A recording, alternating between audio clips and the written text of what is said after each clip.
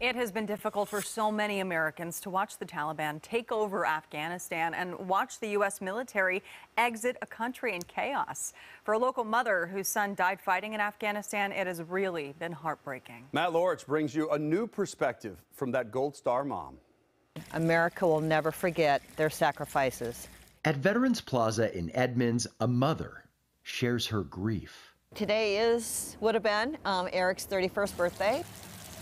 The hardest thing right now is the fact that all these emotions are being resonated. Her son, Eric Ward, who graduated from Mount Si High School in Snoqualmie, put college on hold so he could serve his country, joining the Marines like his father, grandfather, and great-grandfather before him. His pride seen through a smile during his first deployment to Afghanistan, but the machine gunner who always kept others laughing.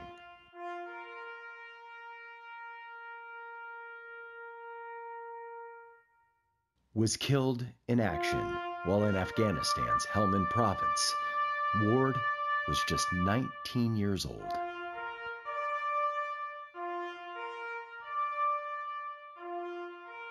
I asked, what would he be doing today? Would he be married? Would he be having kids? I don't know. She does know it pains her to see these images on the news of Afghans desperate to escape. It breaks my heart because there's people there dying, literally dying to get out of the country.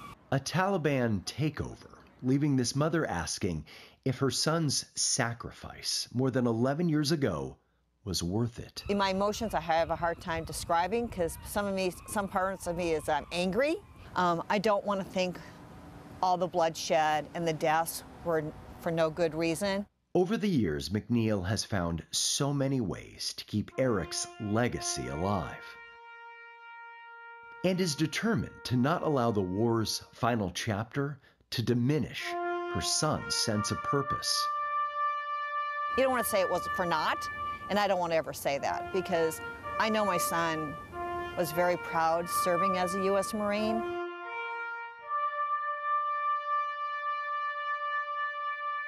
A mother's commitment to honor the courage of those willing to fight. He is a Purple Heart recipient. Of course, I always want to share his smile. I love that smile. And not let it be lost on the outcome in Afghanistan none of us wanted to see. Matt Lorich, Q13 News.